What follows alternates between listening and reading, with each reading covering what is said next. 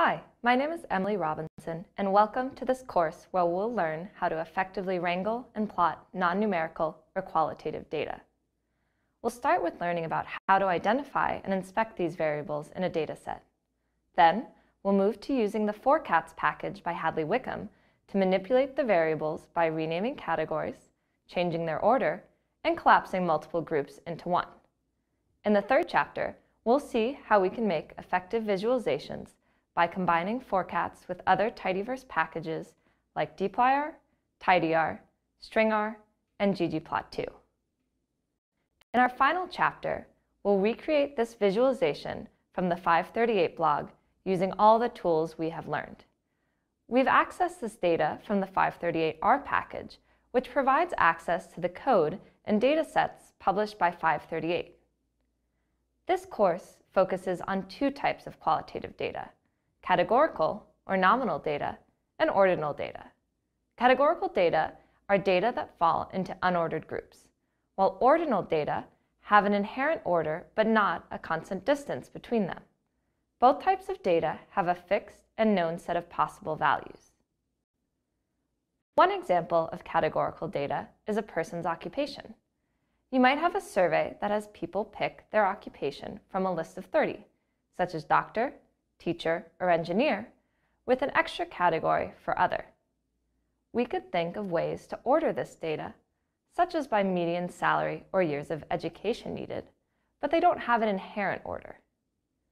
On the other hand, if we asked people about their annual income and offered 4 choices, $0 to $50,000, $50,000 to $150,000, $150,000 to $500,000, and more than $500,000, this would be an ordinal variable because these groups go from smallest to largest. However, there's not a constant distance between each group. If you were asked to construct a mean salary from this data, you couldn't do it. This is what makes it qualitative instead of quantitative data. R has two ways to represent qualitative variables: as characters and as factors. There are some differences under the hood, but generally you'll use factors for categorical and ordinal variables and characters otherwise. For example, names would best be represented as characters because there's no limit to the possible number of names. On the other hand, a survey question where you can select which programming languages you know among 40 possible answers can be represented as a factor. So how do you know whether your variable is currently stored as a factor or character? There are two main methods. First, you can look at the printed output of your tibble. If you store your dataset as a tibble, a modern data frame, each column type is automatically printed out below or next to the column name.